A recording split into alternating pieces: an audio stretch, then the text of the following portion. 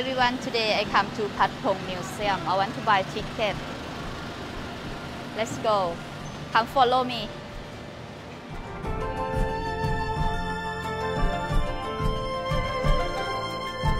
Second floor.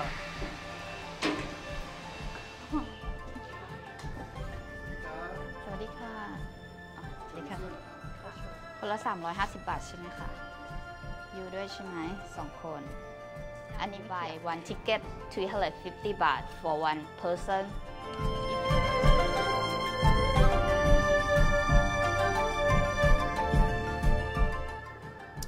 Hi, my name is Apple. สวัสดีค่ะ I'm a manager at the Patpong Museum. Did you guys know anything about Patpong? Patpong is the first red light district in Thailand, and actually they have a lot of history, more than you guys know.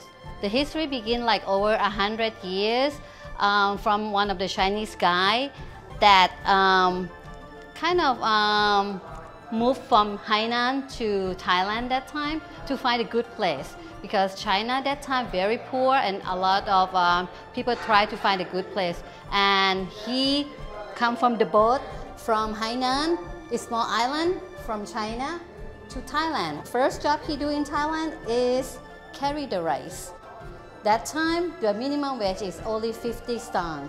50 stang, what we can do on that, 50 stang we can buy sex worker also.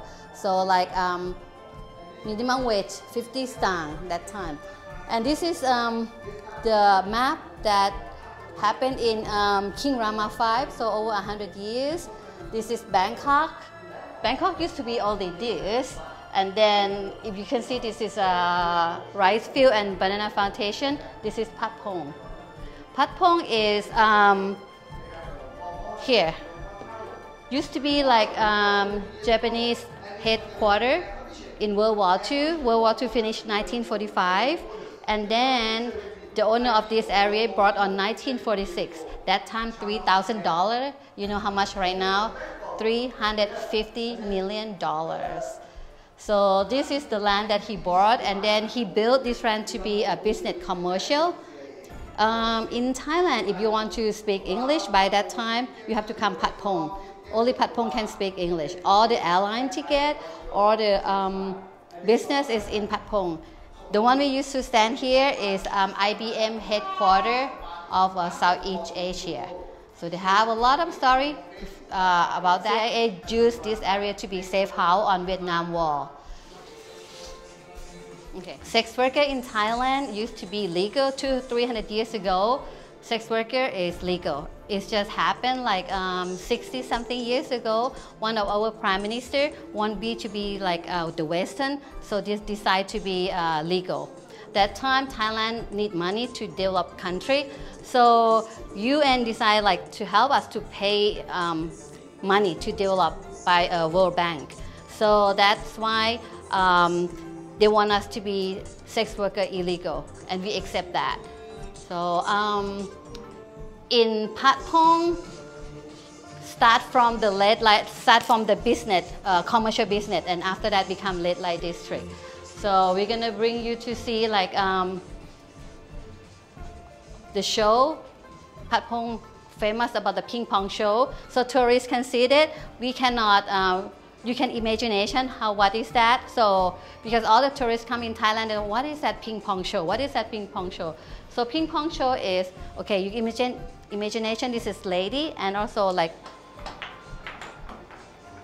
I don't know how they do that, but the girl in Thailand, they practice and they do this. Yeah.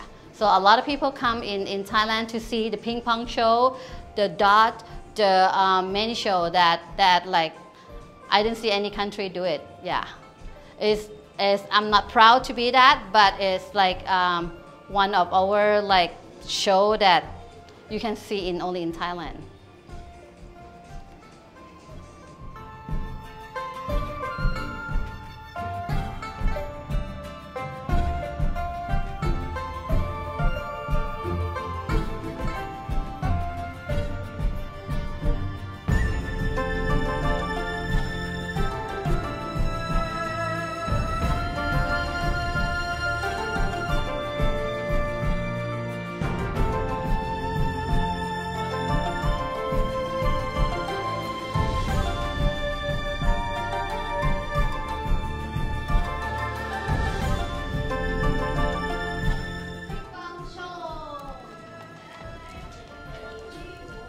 This is CIA bar, one of the bar that owned by the pilot of Air America. So he do this bar, and then first it's just like sport bar, and then one day the lady, she drunk customer, and then she start dancing on the counter, and then police come and then ask the owner, say, Rick, you don't have license for dance, you cannot let the people dance. And Rick said, okay, dance in Thailand is mean two people together, but this only one lady, so it's not dance. So the police cannot do anything because, oh yeah, it's not dance. After that, he got the idea like, okay, if one person just dance on the counter, it's not called dance. So he hired the young lady to dance on the counter, and that became the first agogo in Southeast Asia because of the law. So, and also this bar, we make like 1970, so all the CIA, they used to do this area to be like safe place to sit down and drink. Yes. So, and our museum serve the drink too. We have full bar, we have bartender, so you can drink it here too. Only one museum in Thailand that have the bar and then enjoy the drink, walk with the beer, and then listen the history over 100 years. In 1976, this David Chasubra, this guy, he was the one serial killer in Thailand. In 1976, becoming the half pyramid in India. This is safe house of the CIA. They used to live in here. This is first pizza in Thailand, called Madrid. This is the bar, Safari Bar. We call Safari because of that time the owner carried the tiger and the bear walk on the street. That's why we call Safari Bar. Superstar, very famous, 1970, 80. All the tourists coming, they have to come this bar. It's very famous go-go bar. This also Mississippi Queen Bar around this area, also very famous. First Japanese restaurant owned by the Japanese soldier when World War II. He loved Thailand, so he didn't go back country, and then he opened the restaurant. This is CIA office. They use this one to be office, and they live over there. So they walk maybe 60 meters from his safe house to be office. No one know that he's CIA. Thai people think he's a businessman because like he wear like, we call them like black tie and white shirt. This is a photo, black tie and white shirt. This is look all like businessman, but it's actually all CIA. They come here and pretend they're doing business. They didn't tell anybody they're CIA until later, like after like the Vietnam War finished. So after that, we know the story. Like I told you, this is Vietnam War, this is Lao. One of the CIA named Tony Pol, he famous too because like he the one sent to Laos to train the Hmong people to fight with Lao communists. He killed a lot of people, and then in the forest, I think he kind of by himself speaking English and all the Hmong people, so he kind of not crazy, but like something weird. So he cut the ear and send the report, and he got a lot of ear. That's why the story. And then the end of his life, he fell from the CIA. So he walked around in Patpong. Many people know him. Many people, they don't know like how like his story become. But actually he killed a lot of people. And also like we have the story, The Serpent, new exhibition about the serial killer that killed at least in Thailand 5 body that we found, and also in India and in Nepal, and in Netflix. If you see the movie, that also happened in Patpong too, Saladang and Patpong. Yeah. Right now he in jail in Nepal, very rich, because Netflix buy the story to make the movie. So that one, I recommend you guys to watch. So yeah. So this our museum, not only history, we have many things mixed. We have fun with the tour guide that tell you the story. So I would like to recommend you guys or invite you guys to come see our museum.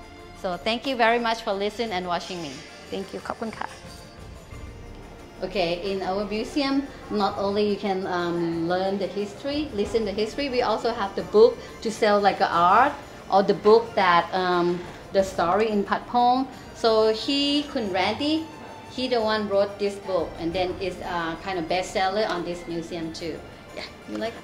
Yeah, I wrote this book because from 2012 to 2019, I had a go-go bar called The Strip. And I was just retired, and I wanted to talk about my experience of owning and operating a business, but also a business in a foreign land, all the do's and don'ts and all the struggles we went through to operate this business. I did for about 5 months, I think. We had the protests going here. It was pretty tough. Now tourists were reluctant to come here. Anyway, I did lose money on that 5 months, but overall in the 5 years I did make money on it. And it was a very enlightening experience for me, owning and operating a go-go business. Anyway, it is available either in the museum here in hardcover, or you can go to Amazon.com. You can get it both in hardcover as well as ebook. So that's pretty much it. Okay, this book, it's interesting to note that it's about a go-go bar, but it's not your typical go-go bar. We actually enhanced the entertainment value of the industry. We had snake shows, rock and roll show, theme parties, birthday parties. It was a place that a lot of couples went to, and it wasn't your typical, I call it, meat market, where you just take the lady out. It was a place to hang out in the evening times, and it was considered one of the best go-go bars when I had it.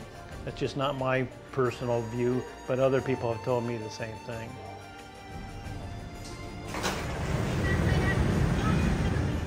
I love Queen of Pattaya. Yay!